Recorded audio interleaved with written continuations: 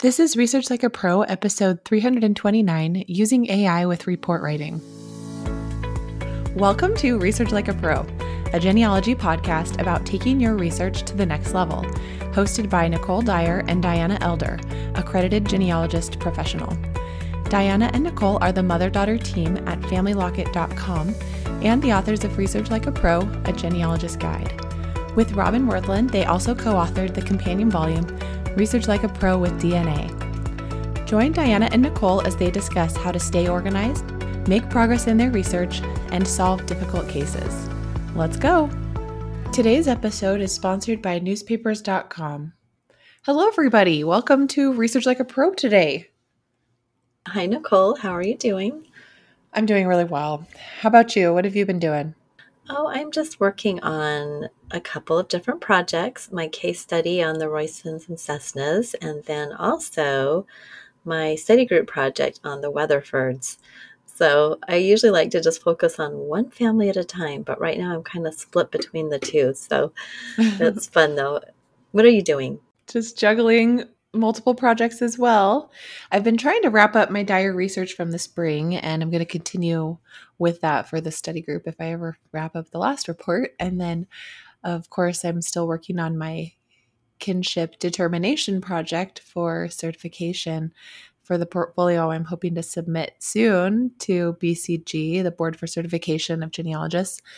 And mostly what I've been doing since I've been traveling a bit and on airplanes the last week, driving in cars and whatnot, whenever I have some time, I've been pulling up all the photos I took from my research trip to Oklahoma, and just in the description area for the photo, like the metadata, I've been putting in kind of like a very simplistic citation, just showing like Love County, Oklahoma, tax roll, the year, and like the person, so that I can quickly see when I look at that image what is on this tax roll or what is on this deed, like who's this deed for, and then using that and copying and pasting that into my research log along with the link to that photo, because I use Google Photos, and so all of my photos on my phone are automatically backed up to Google Photos. Then I can use that as if kind of like I've digitized that page in the tax roll, and so now I have a link to it. And so anytime I want to go back to the exact image from my research log, I can click on that link to Google Photos. So I've kind of got a little system down. So I processed a lot of the images, and I've been just kind of correlating them and looking at all the different tax years that are covered. It's a lot of the years from like 1908 to 1920. So there's a couple ones missing, but I luckily was able to get most of them, even though I needed to spend a couple more hours in the treasurer's storage room, which was a jail behind the courthouse and is a jail cell. So that was fun. Kind of eerie to be in there going through the old tax books alone with all of the bugs and the dead crickets, but it was wonderful. You know, it was a genealogist's dream to just have access to all of those. But it's been really great to review those. And of course, it's taken me a lot of time because just life gets in the way and things happen. And I can't believe it was May that I did that. And now here it is October and I'm still going through everything. You can digitize a lot of records quickly, but then processing them and putting them in the log just takes a while. Oh, yeah. And didn't you have about 100 images? Yes, over 100. Yeah. So that is a lot of work. A quick question about the tax books. Were they alphabetized? Was it fairly easy to find the families? Well, until I realized how they were organized, it was a challenge. But then I finally realized some of the earlier years, there was just one tax book per year. But then later, they were divided into 2 tax books per year, and they were 2 townships in each one. So then I had to check both of them because one of the ancestors lived in the city in a different township, and then another ancestor I was looking into lived in a different township. So I had to check both. And then they would have like the personal property and poll taxes separated from the property and real estate taxes. And so the real estate taxes were not alphabetized. Those were organized by the location of the land. So those ones were harder. And just to make sure I didn't miss anything, I went through every page. So That's a that lot of was a work. challenge. Yeah. That is tricky. So interesting, and such a good tip that you really have to understand how things are organized. And it pays dividends to go look through the books and figure that out at the beginning. And it's no different with a lot of our tax records that they often will call them captain's districts, in the ones I've used. And if you don't realize that there could be multiple captains and districts, that you have to look at each one for your person, you could completely miss your person. And just thinking that the first one, you look at the alphabetized list and think, oh, they're not there. They're missing in that year, but actually they were on the next list. Tax records are wonderful, but you've got to learn how to use them. And it really does come with experience, doesn't it?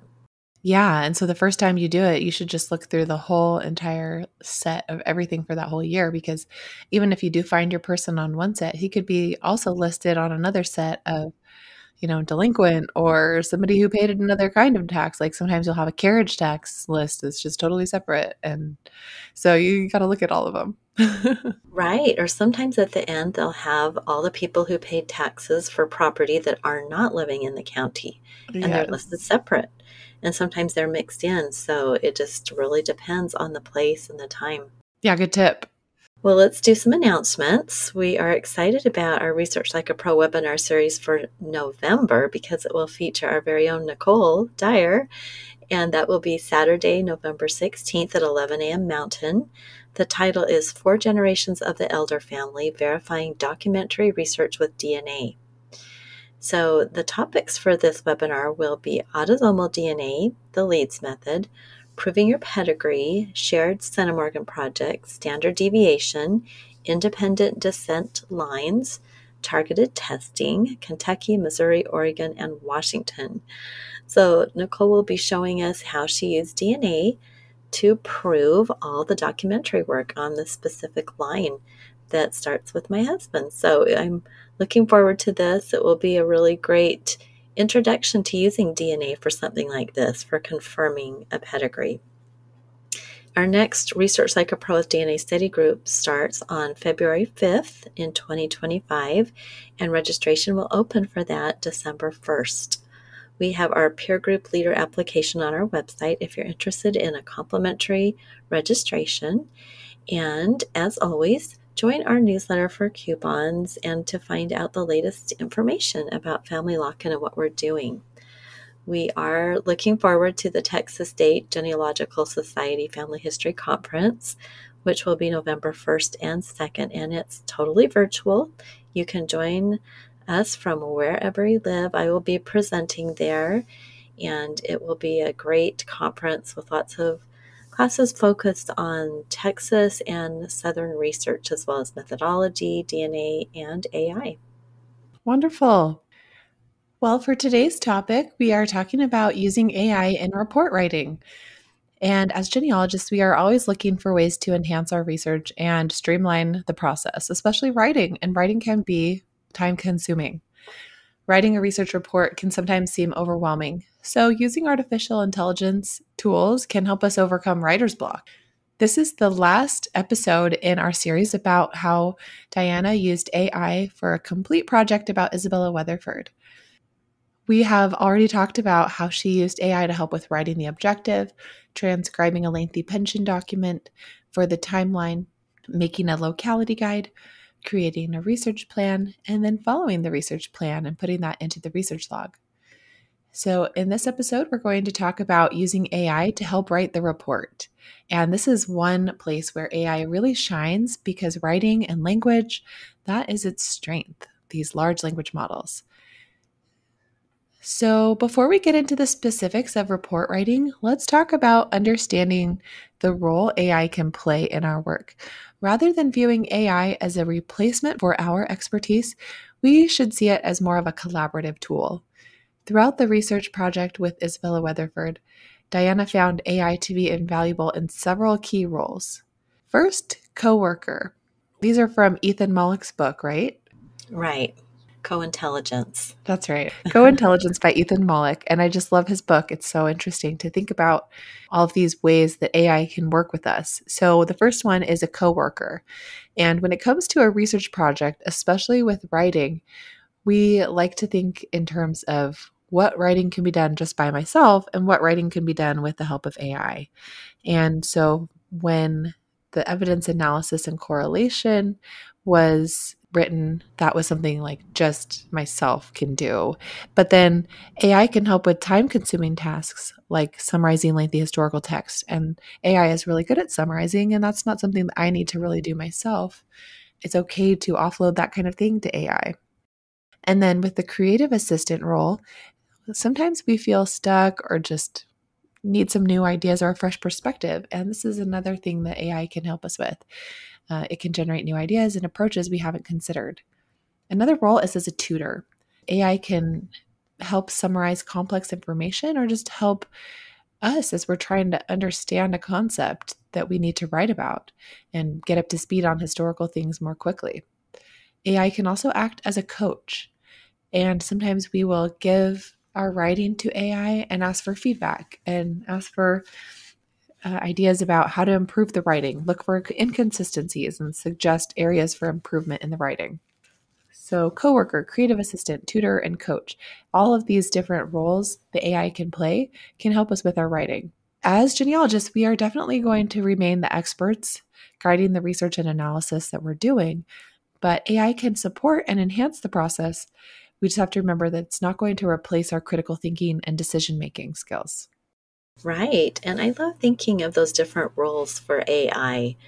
Well, let's talk about a few of the challenges, because you might be tempted just to use AI to completely write your report because it's sometimes hard to write the report. But there are some challenges. For example, you will want to track how you use AI throughout the project so that you know when to cite its use in the report. And then, of course, we have to fact check each AI response to check for hallucinations. And then finally, we do not want to lose our unique writing style and tone. And I have a very specific way I like to write my reports and how I like to phrase things. And so I was careful that it kept my tone and how I did the report. So as we go through the different pieces of the report, we'll be sharing how I actually did that. First, let's have a word from our sponsor. Today's episode is sponsored by newspapers.com. Break down genealogy brick walls with a subscription to the largest online newspaper archive. Did you know newspapers.com has over 1 billion pages of digitized newspapers dating back to 1690? Their growing collection includes papers from the US, UK, Canada, Australia, and beyond. Discover birth and marriage announcements, obituaries, and everyday stories about your ancestors in seconds. Newspapers.com can help you fill in the gaps between vital records and reveal details about your ancestors' lives that you can't find anywhere else. Their easy-to-use search feature lets you filter your results by date, location, specific paper, and more. When you find something interesting, newspapers.com makes it a snap to share it with family and friends. You can even save it directly to your ancestry tree. Come explore 1 billion pages and make infinite discoveries today on newspapers.com. Use promo code FamilyLockup for a 20% discount on your subscription. Let's break down how AI can assist in writing each section of a genealogy research report, using the Isabella Weatherford report as an example. First, we have the objective, and that informs the reader and reminds ourselves of the purpose of the research. For the Isabella Weatherford report, you used AI to refine the objective. So here's how it worked. You provided the AI, in this case Claude, with the research question, key identifiers for Isabella, and a sample objective from a previous project. The AI then generated a polished objective statement. Here's what it produced. The objective of this research phase is to examine the economic and social conditions in Dallas County, Texas in the early 1870s and their influence on Isabella D. Weatherford's life and marriage prospects. Isabella was born on 4th March 1858 in Missouri. She first married John H. Carpenter on January 16, 1874 in Dallas County, Texas, then later married Robert Sisney Royston on January 16, 1877 in Van Zandt County, Texas, and died on May 9, 1942 in Tucumcari, County, New Mexico. Right. So it's always really important to get that objective front and center. I like it very first in my report so that I will remember in case I come back to this report and I can't quite remember what was the focus for this project. Well, next I like to put the limitations section. And this part I think is typically best just written by the researcher. So as genealogists, we understand the constraints of our project, whether related to time, access to records, or other factors. So for the Isabella Weatherford project report, I wrote the limitations myself. I wrote first that the project was limited to 20 hours for research and writing. Second, that artificial intelligence was used to create summaries for portions of the report. And that third, the research was limited to records available online. So I call this the just me approach. And it makes sure that the limitations are accurate. And every project will be very specific about what those might be.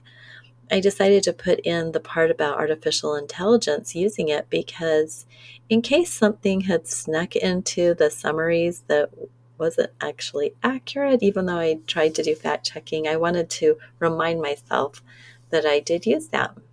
After the limitations, I do a summary of results. And even though it's at the very beginning, I write it last. And this is where AI can really shine because it is so good at summarizing existing text. So for the Isabella Weatherford report, I organized the research, I correlated information and evidence, and once I had all of that body of the report written, I added that text to Claude and asked it to generate a summary of the key results. And it produced a nice bulleted list, and I included the idea to start each sentence or each portion with an active verb. And so it did. And so that was great. It said things like trace the Weatherford family's movements, discovered Isabella and her family, analyzed Dallas County's economic and social conditions, explored potential migration routes, and examined contemporary accounts. So it actually did a really good job on the bulleted list. And I like the way that it wrote it up. I reviewed it to make sure it was accurate, and I did make some edits. I'm constantly editing whatever AI writes because sometimes it will use words that I think don't sound very natural, or I'll have it redo it and try to do better. But this collaborative approach of me and AI worked really well and saved me time. So having this summary of results there for myself or anybody else reading the report will just give you an overview and help you know what's coming. I feel like it really sets the stage because if it's not your own research, it takes a while to wrap your mind around the writing of a research project. So I felt like the results summary can give you that map, and then you can go ahead and really dig into the actual research. Fantastic. The next section that appears in a research report is the background information or the summary of the starting point. This can actually be one of the most time-consuming parts of a research report, especially if you want to try to include all of the previously known information, which you don't have to, but sometimes you want to. Well, for the Isabella Weatherford project, AI helps streamline this process of writing up the starting point. And in the past, there were 3 complete reports about Isabella's mother, Clumsy Klein Weatherford. There were several timelines, a locality guide, and a project document. So to use all of these documents to help write the background information, Diana began by setting up a project in Claude. And if you don't know what a project in Claude is, it's kind of like a custom GPT, but it allows you to upload a bunch of documents. And you can also do this in ChatGPT, but we just really like using Claude for this. And you can upload previous reports, timelines, objectives, just all of the research to date on this project. And you do need a paid account to use Claude projects, but it's such a valuable tool. We really like it. Well, all of these things that you're uploading become the project knowledge, and it gives the AI a comprehensive data set to work with. Next, Diana prompted Claude to generate background information based on the provided data. The AI produced a detailed narrative that traced Isabella's family history, including her parents' likely marriage around 1839 in Izard County, Arkansas, and the family's movements between Arkansas, Missouri, and Texas over the following decades. Then Diana carefully reviewed what AI wrote, making corrections and adding nuance where needed. For example, she had to refine some of the date ranges and added context about the family's occupation and social status that the AI hadn't captured. This approach, that was very much a me and AI approach, saved so much time. It's like having a great assistant who can do a lot of the legwork and then you come in and finish it up. This might be my very favorite part of using AI in a research report because the background information can be tough. I had 3 complete reports to try to synthesize, and there was so much repetition between the 3 because each one of them, was kind of summarizing the previous one. And I was not looking forward to trying to write that. And so I was really, really happy with how that worked out. Well, after you've got your background information completed, and it's always good to get that done because it helps you really synthesize, remember everything that you started with. Then you work on the findings and analysis. And this can be the hardest to write just because you're trying to organize everything from that research log into paragraphs with complete sentences. And so this is what I did. I had filled out my research log knowing I was going to use Airtable's AI Assist feature.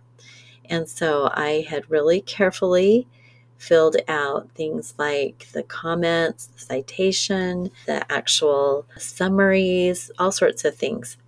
So I used that to quickly create some paragraphs, and it really saved a lot of time in transferring the information from my log to the report.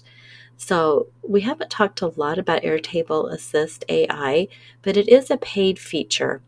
And I would recommend that you perhaps fill out your research log thinking that you will use that, but then just pay for the month or the months that you're actually writing your report, because you can just pay for 1 month and then you can use it to write your report and then you can cancel it.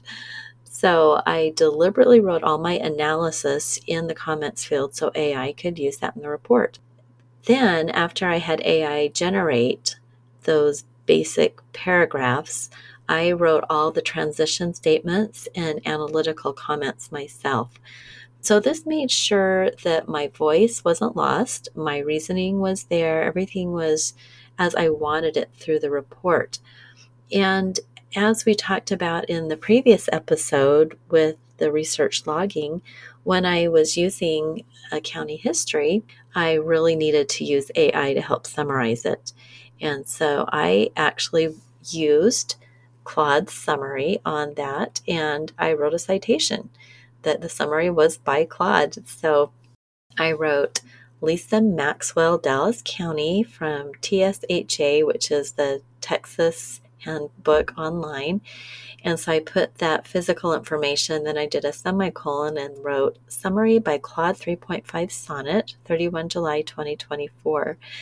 And so this is why it's important as you're doing your research to remember, put it in your research log or your project document, what you have summarized and what you've had AI summarize so that you can make sure you cite that correctly. And I was really glad I'd done that. It was very helpful to be able to just quickly copy and paste that summary right into my report. When I had finished up that main body of the report, then it's time to do the conclusion. And here again is a time that AI can really shine. And I used the me and AI approach here because I took all of the report that I had gotten formulated and organized and uploaded that to my Claude project. And then I asked Claude to draft the conclusion based on the full report. And I had a really specific prompt that I wanted it to base it on the main points and then also to note how the report met the objective. And then, of course, I reviewed that and refined it.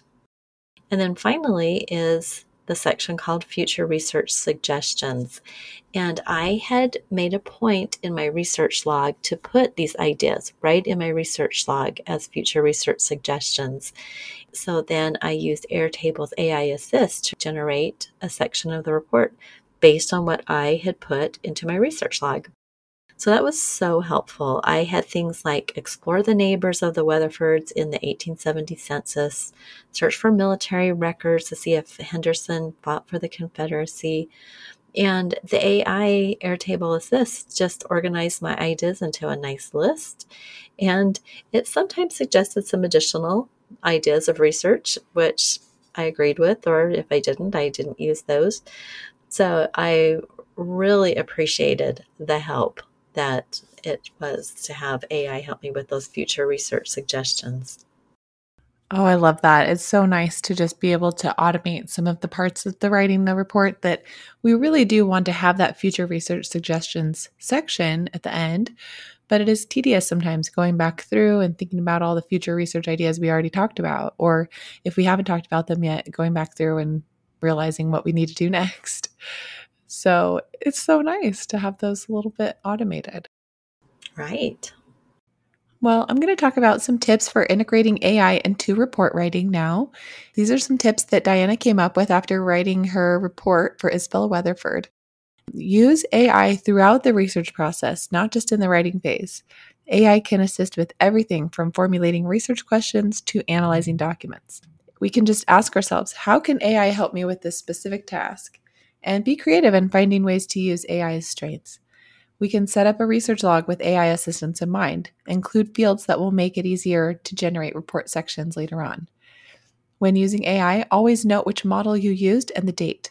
This can be crucial for proper citation and for reproducing results later if needed. Although we all know that large language models give you different answers every time. So sometimes you just can't reproduce results, but you can try. That's true. Also, keeping links to specific AI chat sessions. This can be helpful if you need to revisit or refine AI-generated content that you're using outside of your research log, like in Claude or ChatGPT. And it is nice that now some of them are searchable and you can search through your previous chats. You can make full use of AI project features like Claude projects, upload all relevant project information, including previous reports, timelines, and transcriptions. So helpful. Don't be afraid to experiment with different AI models for different tasks. You might find that one excels at transcription and the other is better at summarization. Then lastly, use multiple AI models when gathering locality information. This can help you get a more comprehensive and balanced view of historical contexts. It was so fun to go through a whole project and see how AI could help with research, and especially with writing. It certainly made my work easier. I think often we put off writing the report because it just sounds so hard, but it became really fun to see how AI could help. And it was especially valuable in that background information and getting something written, getting a first draft. And I think sometimes we just need something to work with. And so having AI help with summarizing the county history, doing that results summary, the conclusion and future research suggestions just gave me so much for my work. Got that report just really in good shape. So even though it might be tempting to see if AI can just write your entire report for you, and I guarantee it will try if you give it some information, but remember, it really is a tool and shouldn't replace your expertise. So I really thought through as I was doing each step what my role was and what AI's role was. And of course, as we have talked about many times, we want to verify it because we are writing a report and we want it to be accurate. And if we're doing client work and it's a professional project, we need to be extra careful. And so I worked hard to make sure that my unique voice and my analysis, all my experience were right there at the forefront of writing this report on Isabella. So I hope everyone listening has enjoyed this series of episodes about how I used AI, and hopefully you're seeing the possibilities. Whether you're using AI as a coworker, a tutor, or a coach, I think as AI continues to evolve, it's going to be so exciting to see how we can best use it to help us in our research. Agreed. Well, thank you everyone for listening. We hope that you have a great week and we'll talk to you again next week. All right, bye-bye. Bye. Thank you for listening. We hope that something you heard today will help you make progress in your research. If you want to learn more, purchase our books, Research Like a Pro and Research Like a Pro with DNA on Amazon.com and other booksellers. You can also register for our online courses or study groups of the same names. Learn more at familylocket.com/services. To share your progress and ask questions, join our private Facebook group by sending us your book receipt or joining our courses. To get updates in your email inbox each Monday, subscribe to our newsletter at familylocket.com/newsletter. Please subscribe, rate, and review our podcast. We read each review and are so thankful for them. We hope you'll start now to research like a pro.